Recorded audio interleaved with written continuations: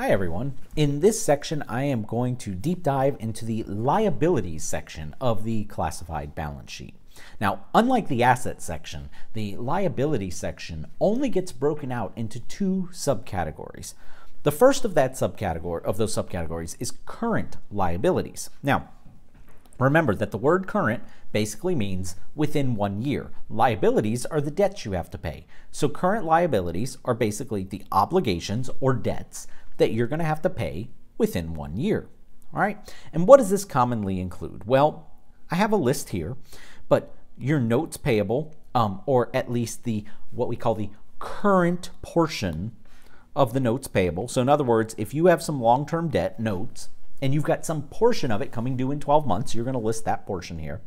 Your accounts payable, what you owe in the ordinary course of business, usually doesn't take longer than a year to pay. Unearned revenue. Now don't get thrown off by the word revenue being in here.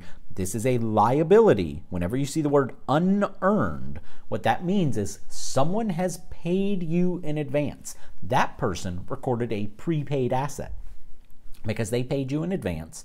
And now you owe them something. You don't owe them money, but you owe them some sort of service, some sort of sale, whatever your revenue generating business is. And so this is a liability representing that you have money from someone that you haven't earned yet because you haven't fulfilled your end of the bargain. But usually someone isn't going to pay you in advance over a year ahead, right? And so this is usually coming up within a year. And then you've got things like wages, interest, taxes, all your normal day-to-day things where you might get a bill and you pay the bill 15 days later.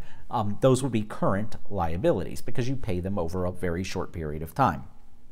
Now, the general rule of thumb on order of operations here is, or order of presentation, I should say, notes payable usually is presented first if you have some current portion of them, then accounts payable, then unearned revenue, and then any other miscellaneous current liabilities that you have will just go in order of declining magnitude. In other words, just biggest to smallest dollar value once you cover those first three items, notes, accounts, unearned.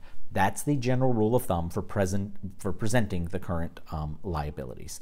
Note here I have a bottom at the slide, also includes the current portion of long-term obligations such as bonds. So that's the same application here, just like we have the current portion of notes.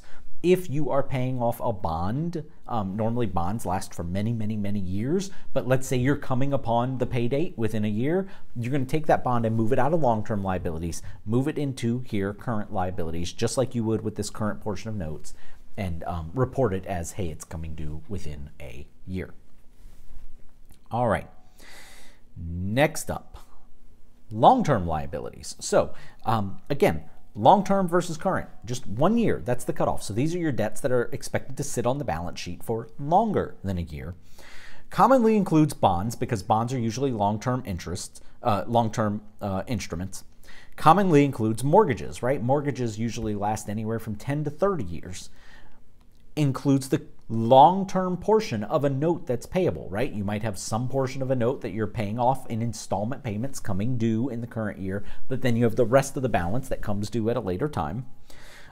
If you have any leases or if you have any pensions, those are typically also long-term arrangements, many, many years in the making, especially pensions.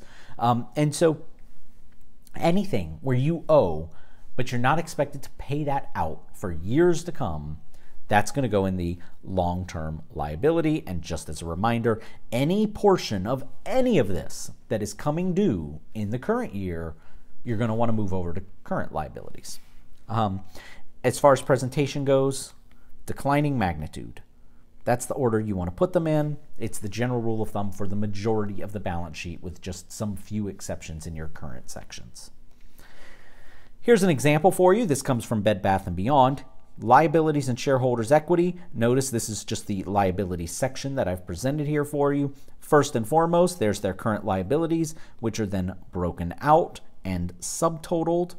Then they have some miscellaneous other liabilities and, of course, their long-term liabilities, which are all rolled up into a single line item, and then total liabilities are subtotaled. Now, Again, this is going to give you a picture of how the real world sometimes differs from, say, the textbook learning, right? Textbook learning, you put your current liabilities, you put them in a certain order, you subtotal. You put long-term liabilities, put them in a certain order, you subtotal.